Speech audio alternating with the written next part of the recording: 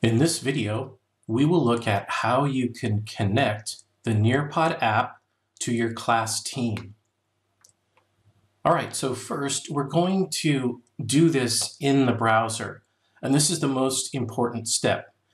You do not want to do this in the Teams desktop app because if you do, you will not be able to sign in with your Microsoft account.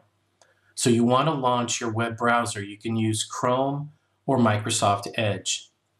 Then you're going to want to go to office.com where you can sign in to Office 365. Once here in Office 365, we're going to go to the Teams app. And once Teams loads, we are going to go to the navigation bar at the far left. And we're going to click on the More menu here, the ellipses. And we will search for NearPod, where it says Find an App. Okay, there's NearPod. I'll select it there. Next, I will click Add to a Team. And here I have the ability to search for a specific team that I have created. You will also see a list of some of your commonly accessed teams below, but you can also search by keyword here. So here is my science class. I can go ahead and search that and then click on it. All right, and then I'm going to click Set up a tab. All right, the next screen is going to give me the opportunity to sign in to NearPod. Now, I've already gone through this process, so I'm already signed in. But what you will see is a login screen, and you'll see the option to log in with Microsoft Office 365.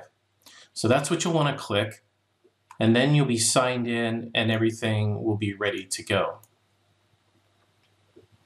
So in this case, I can go ahead and close out of this. You can see now I'm in Science Dvorak, and up at the top here, where my tabs are, you can also add the NearPod app directly to your tab at the top. So I'm going to click on Tab, I'm going to click on NearPod, and I will select it there. Same screen once again. Here now I can specify a specific lesson that I would like to provide for my students. And so I can actually navigate into my lessons. Maybe I want something on digital citizenship here. So I'll go ahead and select this lesson.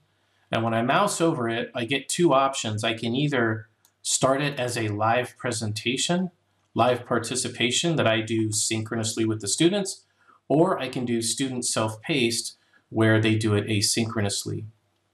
I'll go ahead and choose student self-paced.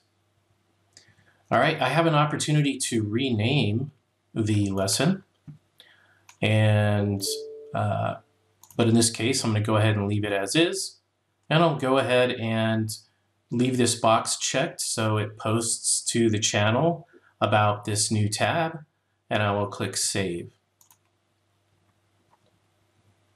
So now we can see that at the top of our team, we have the NearPod lesson as a tab.